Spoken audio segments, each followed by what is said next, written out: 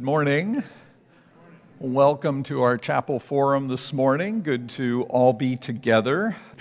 So it is the year of Matthew coming up. Why is it the year of Matthew? Because we have what's called a lectionary.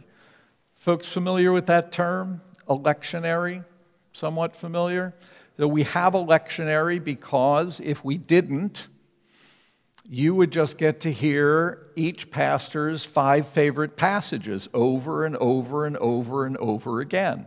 Or we would have Bible passages read in church that are really dictated by whatever the worship leaders happen to think is the issue of the day that needs to be addressed. The lectionary provides us with a steady and dependable coverage of the Scripture. So we have it in many ways really to structure our encounter with the Word and our movement through the church year. There are 2 basic organizing principles for it that are relevant today. One is that there is a 3-year cycle that we now work on. So that we are entering the year of Matthew. Following that, we will have the year of Mark, and then we'll have the year of Luke, just like we're finishing. And then we'll start over again with Matthew and Mark and Luke. And all that is the focal gospel for that year of readings. That's the first organizing principle, this 3-year cycle. Within each year, the lectionary is built around the 6 seasons of the church year. Who can name them? First season of the church year is Advent. Second, third, Epiphany. Fourth, Lent. Fifth, Easter. And the other half of the year is all Pentecost, right? So 6 seasons of the church year. We roll through it every year. And the first half of it is the first 5 seasons, and that's organized basically according to Jesus' life story.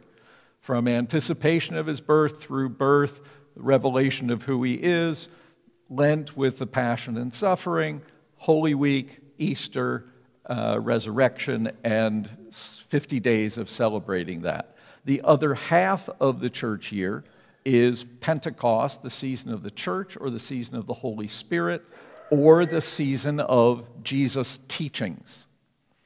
And so we really roll into the gospel of the year in the strongest way in that second half. So in our year of Matthew, you will hear the gospel reading on Sunday morning from Matthew's gospel, primarily in Advent, in Epiphany, and in Pentecost. That's because Christmas is given over to Luke because he has the angels singing in the heavens and the manger in the stable and all that Christmas stuff that we're so familiar with. So Christmas is mostly Luke, and then Lent and Easter are mostly from John's gospel. You might have noticed in a 3-year cycle, we only cover 3 of the gospels. John's gospel is there every year, dominantly in Easter, in a couple of the years in Lent. John fills in a bit for Mark because Mark's so short, so during the year of Mark we get a little more of John. And typically John is used for holidays. That's because John has long been used for holidays. Of course, John's gospel includes things like the 7 I am sayings. I am the bread of life. I am the true vine. I am living water. All of those I am sayings and the kind of more theologically, spiritually articulated realities of gospel proclamation are in John's gospel. So when we rise to the heights of our holiday celebrations, we tend to turn to John for some of that language. Okay, so what are we going to get in Advent, Epiphany, and Pentecost in the year of Matthew? Advent is 4 Sundays, of course. It runs the 4 Sundays before Christmas, starting next Sunday, November 27th.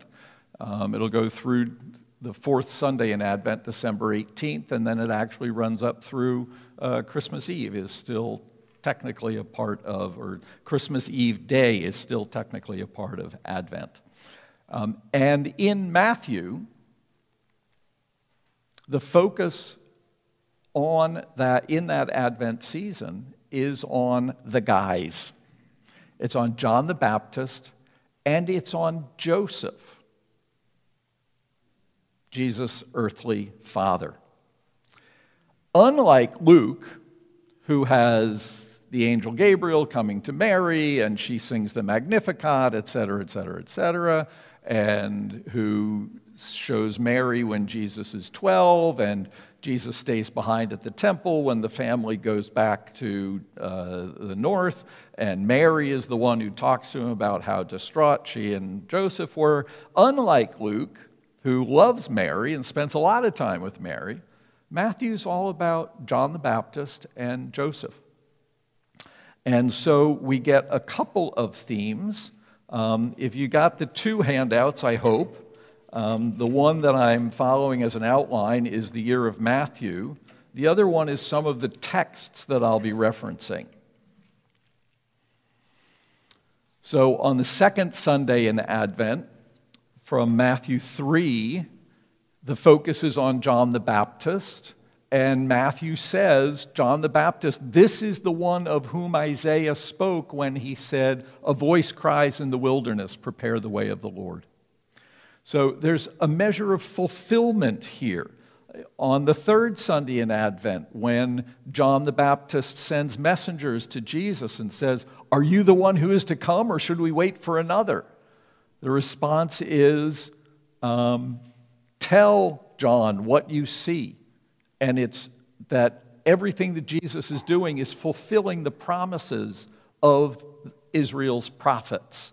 And then again, this is the one about whom it is written, I will send my messenger before you to prepare for the great and glorious day of the Lord, from Malachi.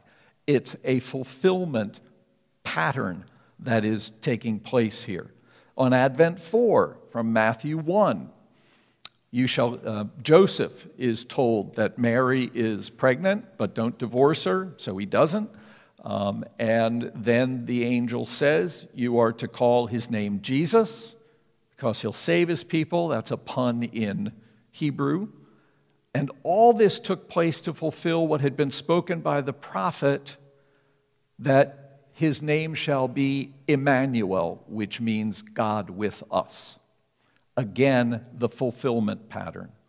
Matthew wants us to know that what he's telling us in the story of Jesus is what God has been working toward, that it's all consistent with what God has done in Israel for years and years and centuries. So one of the themes in Advent is this fulfillment. Another one is the urgency of things. Let me come back to that. Because if you're looking at the text sheet, you'll see that this fulfillment pattern isn't only in Advent. There are actually 12 of these formulas in Matthew's gospel that say this took place in order to fulfill what was said by, and then it's either the prophet or the name of a prophet. Matthew actually misquotes one of them and gets the wrong prophet's name attached to the quote. 8 of these fulfillment citations appear in our lectionary. So through the course of the year, primarily in the first part, you will hear 8 of these fulfillment citations used. 2 of them don't appear in the lectionary, and 2 others, the passage appears, but we actually skip over the part that talks about the fulfillment for reasons I honestly can't explain. So again, this whole pattern of fulfillment. Take a look, if you will, at the back of your outline, at the icons that I provided you. There's a statue from the Lateran Palace in Rome. and then 3 different icons from different parts of the Eastern Orthodox tradition. What would you say is fairly consistent in the portrayal of Matthew, in this image of Matthew as it's been presented by icons and an artist? Yeah. He's reading a text. What text do you suppose he's reading? Exactly. He's reading Israel's scriptures. He's reading his Bible, because Matthew knows that if he's going to understand and present Jesus properly, this has to be consistent with what God has done already with Israel and that's recorded in the scripture. So he's not just, if you look at those bottom 2 in particular, he's not just writing a text, which obviously as an evangelist, as a gospel writer, he would be writing a text, but he's also referring to a text. And that's the Old Testament, Israel scriptures, which he understands Jesus as fulfilling. What else do you notice that's consistent?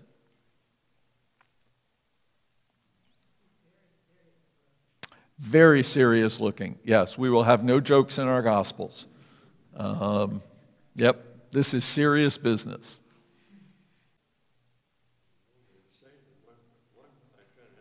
Okay, so he has a nimbus in the lower right-hand one, that gold medallion kind of halo behind his head. That's typically used to indicate sainthood. Actually, the one above it, if you look, there's also a nimbus, because the gold of the nimbus breaks the line in the gold frame that's behind him. So in those 2, there is the nimbus, not in the 2 on the left. No, he would appear not to be a peasant. He looks rather well outfitted. Why might that be? The statue. Look under his, I think it's his right foot. Yep. Why would we present Matthew with a bag of coins under his feet? Right. Matthew is identified in the Gospels as, when he is called to be a disciple, he is practicing the profession of tax collecting. And so the Matthew who becomes Jesus' disciple was a tax collector, and that gets reflected in the statue. Interestingly, it doesn't get reflected in most of the Eastern Orthodox iconography. Also, the timing of Matthew's gospel, and this is true, most of you have probably heard me say this before, but the timing of the writing of the Gospels makes it very unlikely that Jesus' disciples were themselves the authors. So, but this is not unusual in the ancient world. The writer of Matthew, first of all, nobody claims that Matthew wrote it in the manuscripts. It's the Gospel according to Matthew. Well, that can mean I have Matthew's tradition that I'm writing down.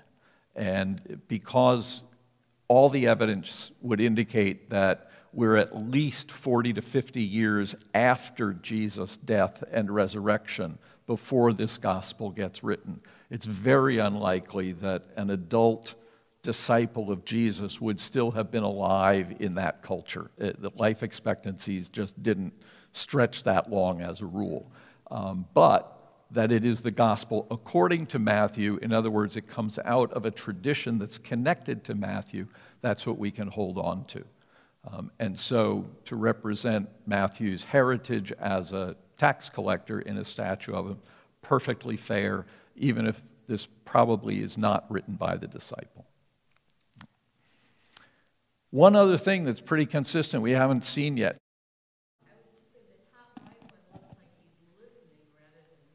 How about that? Also in the one below, notice in the heavenly sphere at the top, we have another angel. And in fact, where the gospel writers are not represented by human forms, but only by symbols, it is often the case that Matthew is represented by an angel, or as here, where there are human figures, is accompanied by an angel. And that is precisely because right at the outset of the gospel, when Mary turns out to be pregnant, an angel comes to Joseph. And so the story is initiated by an angel, and this whole idea also that it is inspired. Now, the Gospels are all understood to be inspired, and only Matthew is symbolized by the angel, but that certainly is part of it. Questions up to this point?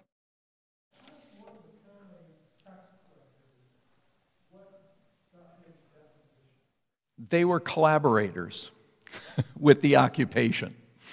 So Rome occupied this land. It was part of the Roman Empire, but to the locals, that was not a big, it wasn't that Rome had some right to an empire. It was that Rome had come in and occupied their country. And the taxes, of course, get paid to Rome. Typically, Rome employed locals who knew the community, who knew the economics of the community, who knew where the money bags and the bodies were buried. Rome employed locals as tax collectors. And so a tax collector would be someone who had the kind of connections that could get the attention of the Romans. Here's somebody who could do it. Has a reputation for being honest enough that the Romans are not going to fear subversion from that person, and willing to collaborate with the Romans in order to collect the taxes. It's a general profile we have. If you've noticed, all the gospel writers are pretty clear about the fact that tax collectors have a pretty bad rep in the community. If you want to diss Jesus, you say he hangs out with tax collectors. And that's kind of a good part of why. So.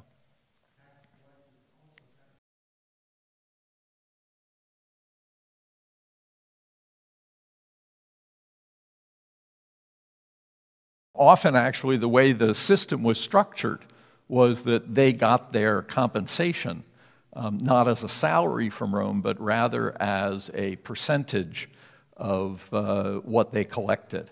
And so Rome required this amount from the tax collector.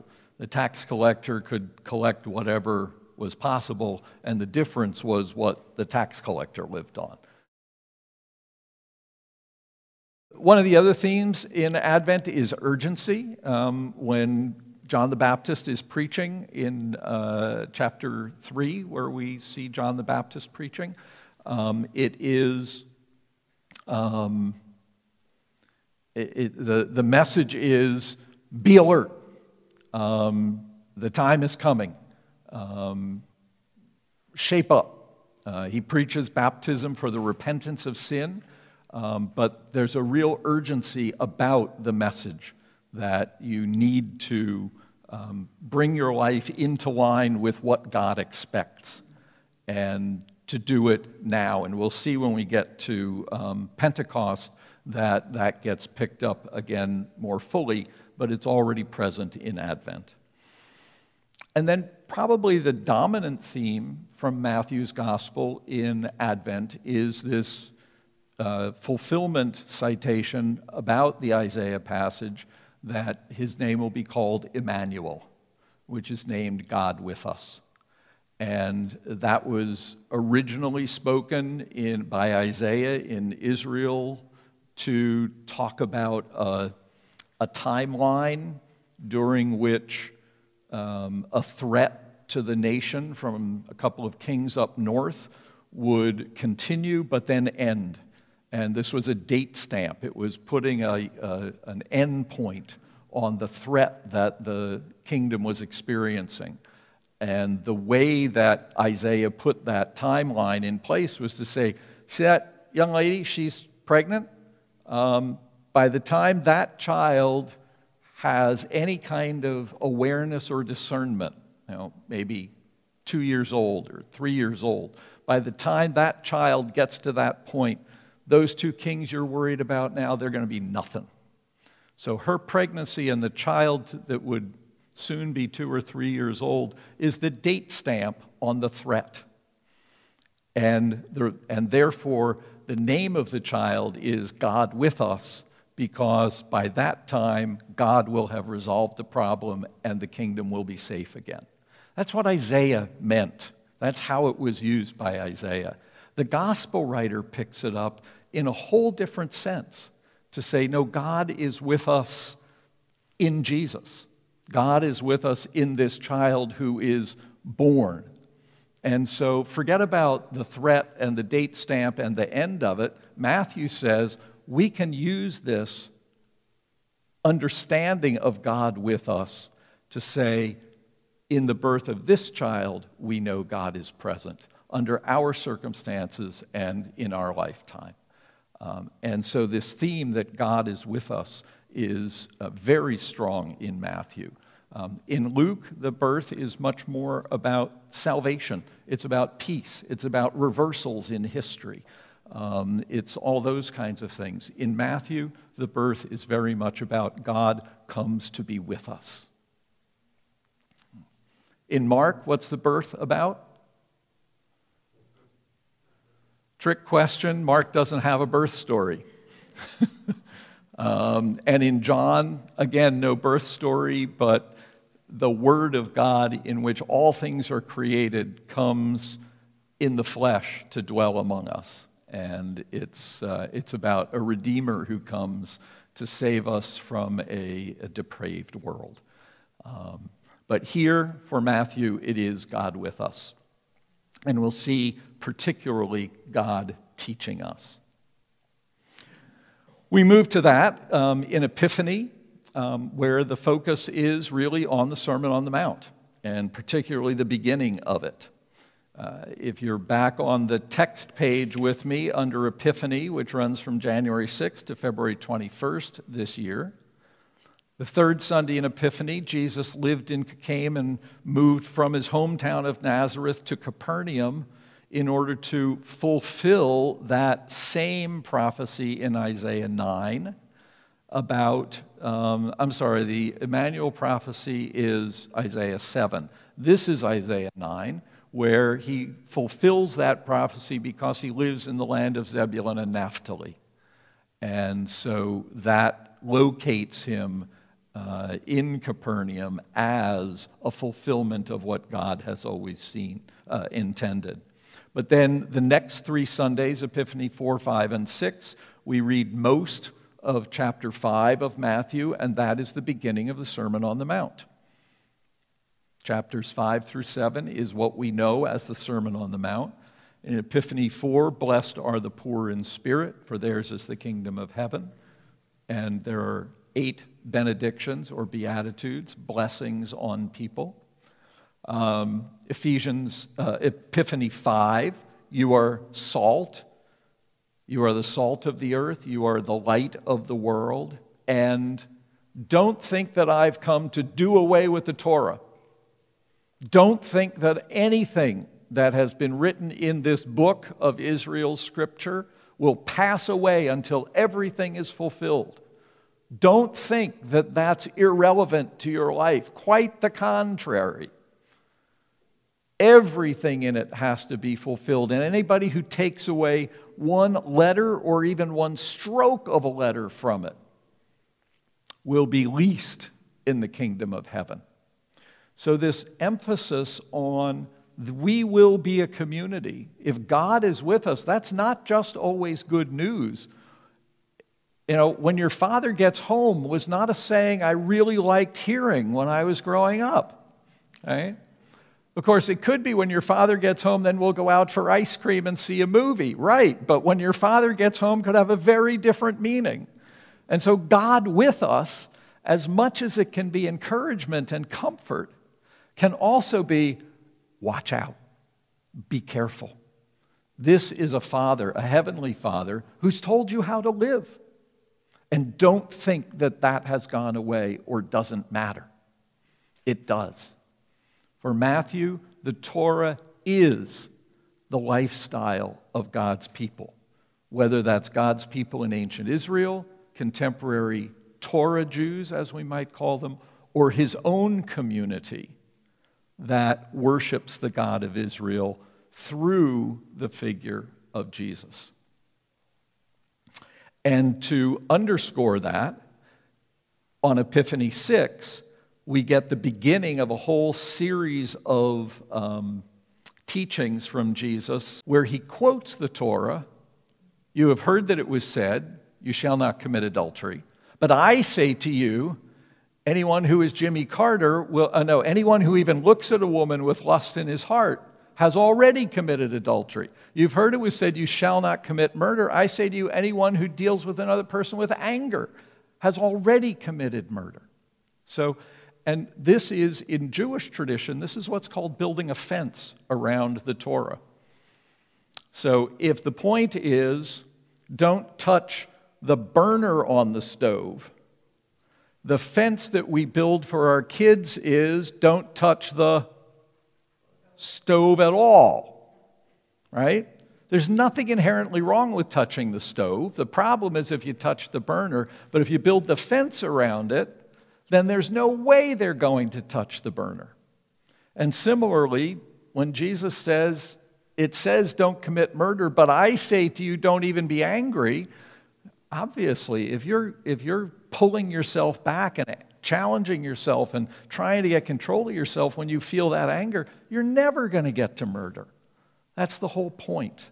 And it's a tried and true method within rabbinic teaching to build this fence around the Torah so that what is really essential is carefully observed. This is what we get in Epiphany from Matthew. Pentecost is half of the church year.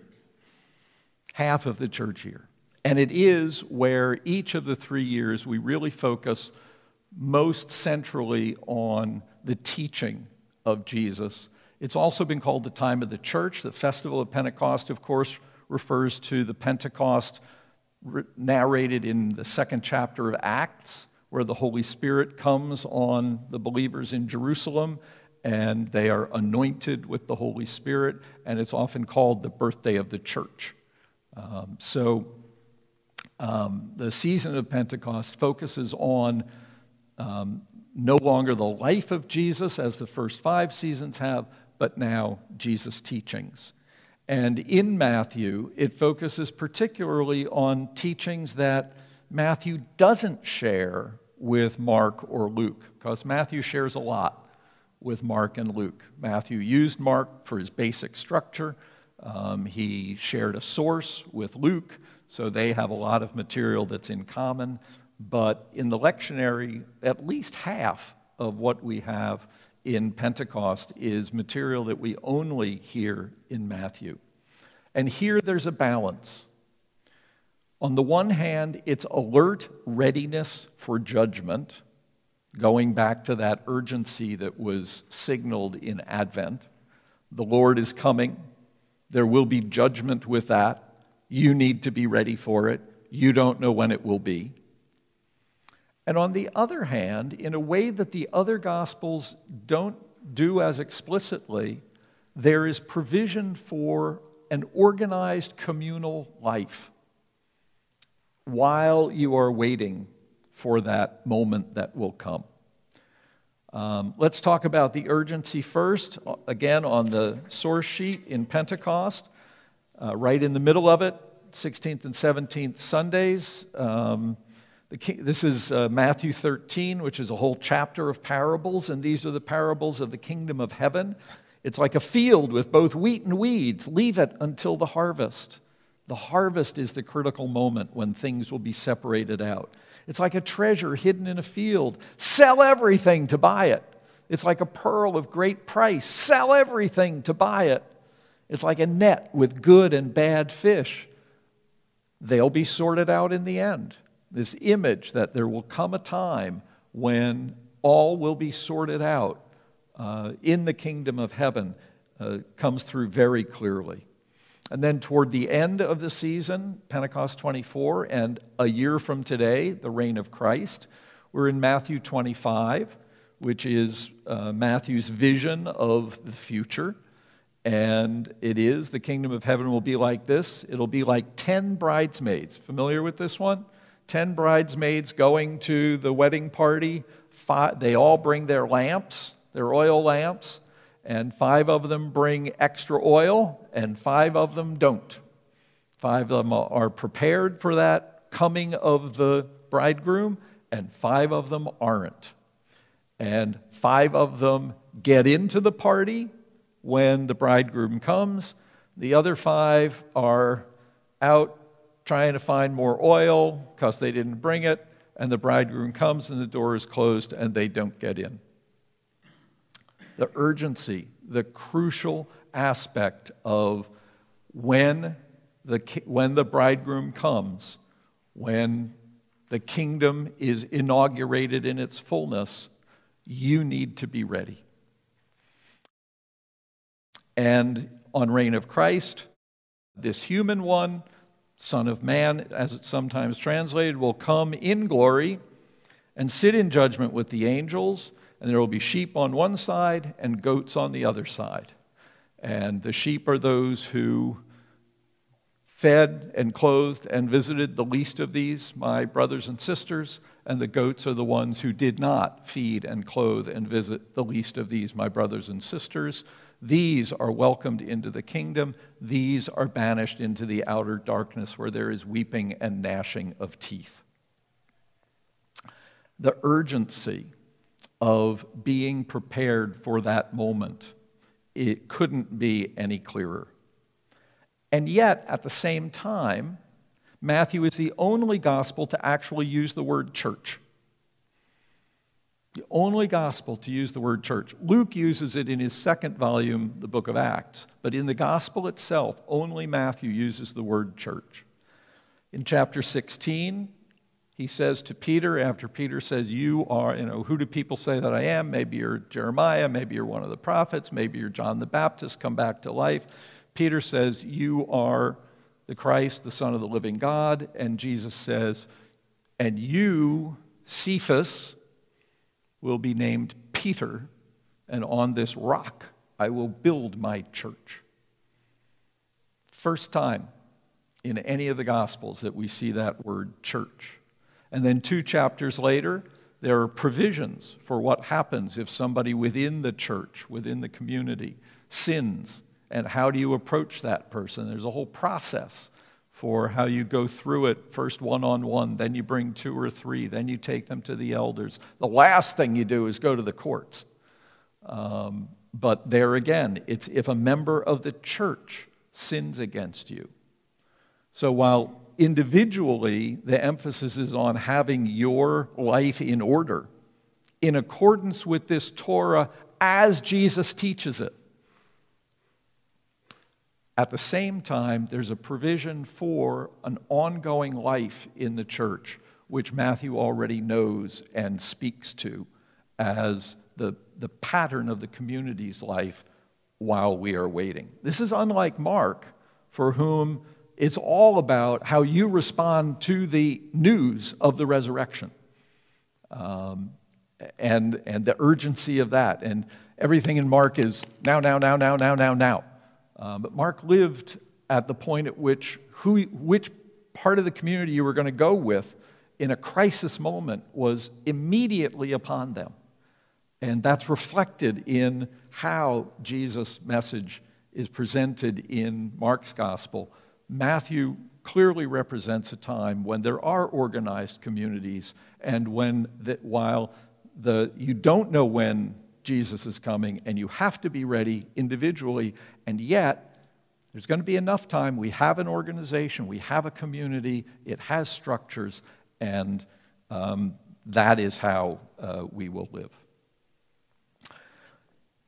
The last thing that I would share with you about this is that I've mentioned the parables in Matthew 13 and the image of the future in Matthew, actually chapters 24 and 25.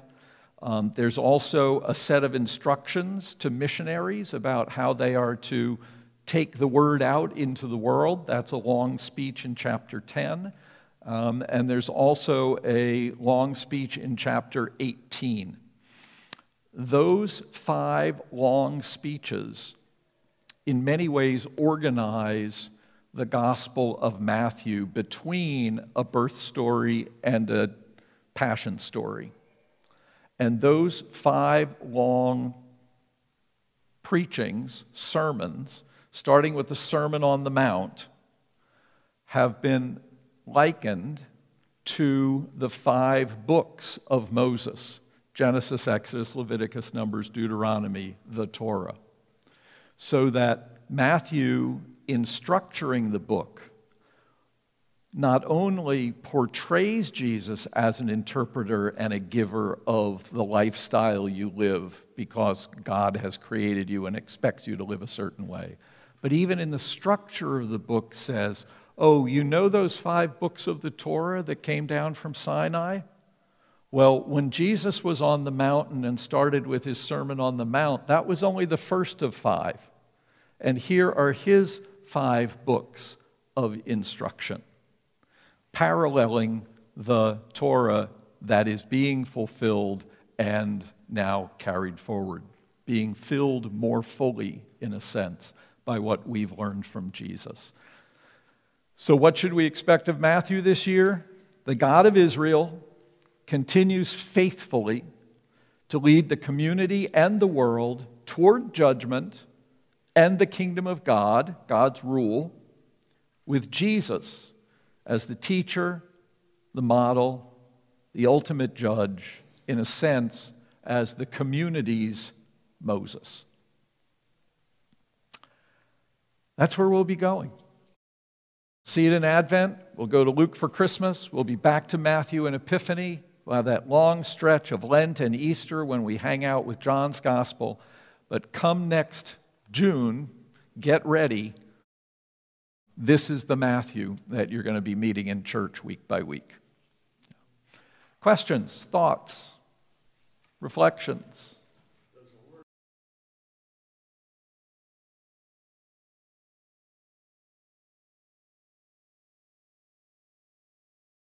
Art's question is about the word immediately, which is just littered across the pages of Mark's gospel. Jesus did this, and immediately this happened. This happened, and immediately Jesus responded. Something happened, and immediately they went out. This immediately adverb is there all over Mark's gospel. And it's some of that sense of the crisis that Mark's community is facing. I can't say Matthew never has the word. I haven't checked it, but it certainly is not thematic in Matthew the way that it is in Mark.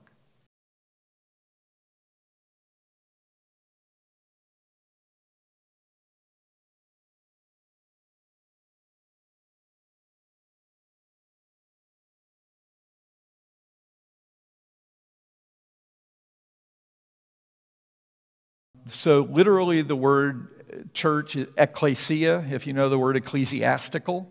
That's actually church. Ecclesiastical means it's churchy. It's related to the church, and it's built out of the Greek word ecclesia, which is the word you're talking about. And that literally means those who are called out. They're called out. They're called out from the community. They're called out from the mass of humanity to be this community that is called out. That language is not used in the Jewish community about their own gatherings, but a synagogue is an English version of synagoge, and that means to draw together. So whether you're talking about calling people out of the mass or whether you're talking about drawing people together from the mass, it's really very much the same imagery.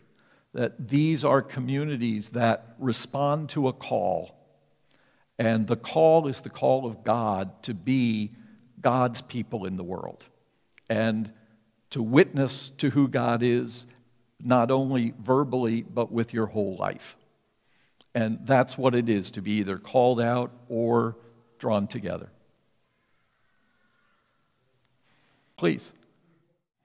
Great question. One author or multiple authors of Matthew?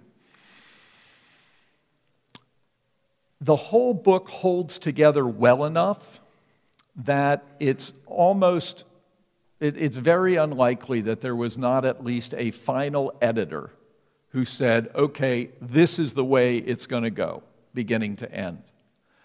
But we know that along the way, there were at least 3 different sources that were incorporated into the story. Mark's gospel gives the overall plot line and narrative structure to it. Luke and Matthew share a source that was primarily about Jesus' teachings and sayings and parables. Didn't have much narrative at all. It was just like Poor Richard's Almanac. It was the collection of sayings, sayings of Chairman Mao, I don't know. But Luke and Matthew shared a source that had that in it. And then there's material that Matthew's community just has. And that's a lot of what we get here. So we know at least that there are these 3 different sources from which the gospel is assembled. How many hands were actually involved in doing that? How many hands were involved, we're not sure. Nobody's come up with a plausible thesis of, well, here's an earlier edition of Matthew, which clearly was reworked.